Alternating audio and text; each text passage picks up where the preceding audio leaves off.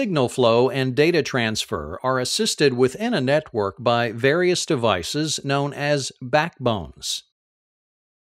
The four different backbone devices are hubs, bridges, switches, and gateways.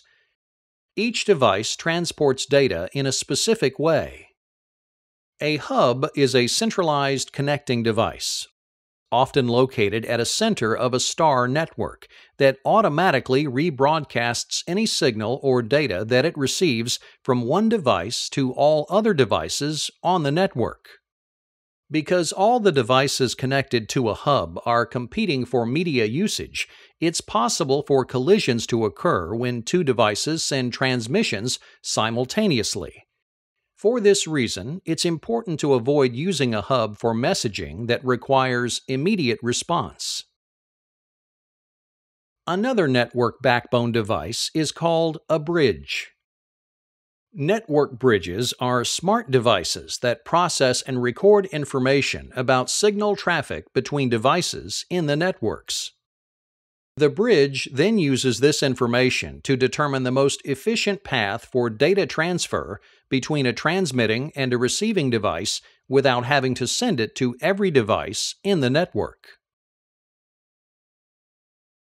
A switch is a multi-port network bridge that uses packet switching to forward data to one or multiple specific devices. Because more than one transmission can occur at a time, switch operating speeds are very fast. Switches are also full duplex devices that allow data signals to flow simultaneously in both directions. This eliminates the risk of data collisions that may occur in other network backbone devices. When two segments of the same network have different communication formats, a gateway is needed to connect them.